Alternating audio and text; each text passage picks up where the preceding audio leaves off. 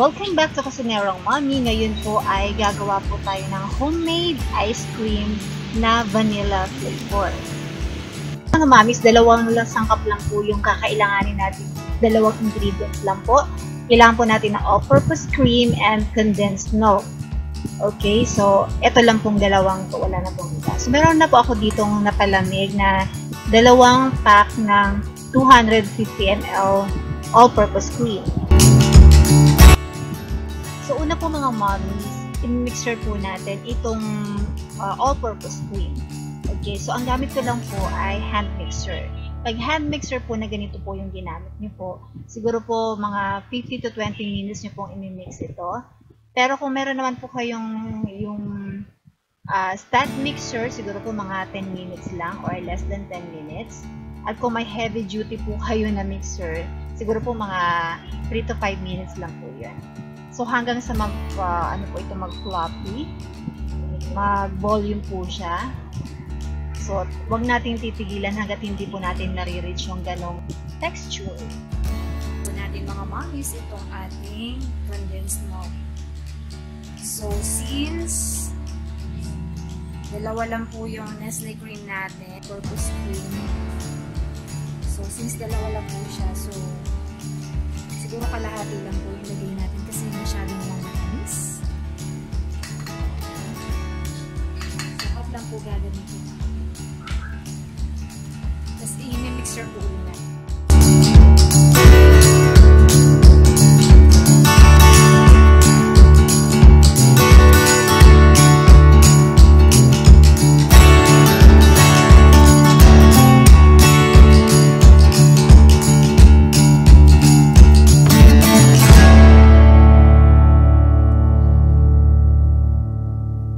Okay po mga mommies, dapat po ganito yung ma-achieve natin na texture ng ating ice cream.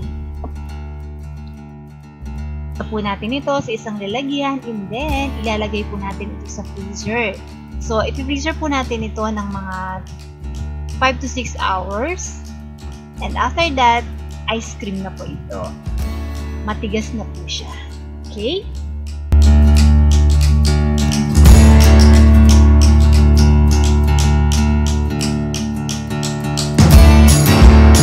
Okay mga mommies, eto na po ang ating ice cream after 6 hours na freezer ko po siya.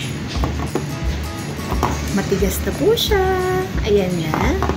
So, titikman na po natin ang ating homemade ice cream.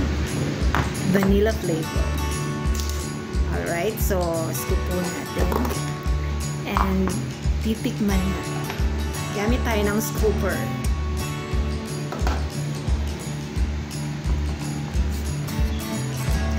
Ang tigas niya, mommies.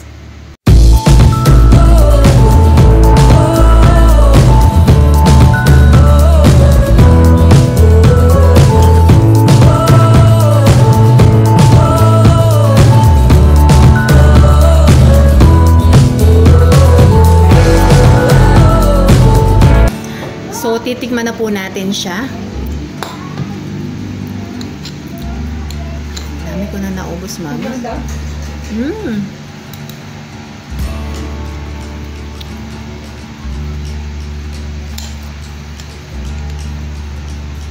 Sarap. Tamang-tama lang po yung tamis niya.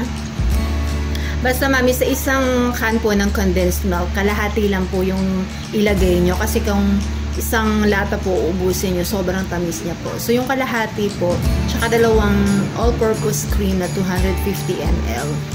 Swak na swak lang po yung lasa niya, tamang-tama lang po. Hindi siya matamis, hindi rin matabang, tama lang. Harap. Okay. Thanks mommies for watching. Sana po itry nyo po ang aking recipe na to at sigurado po na magugustuhan nyo. Okay, bye po!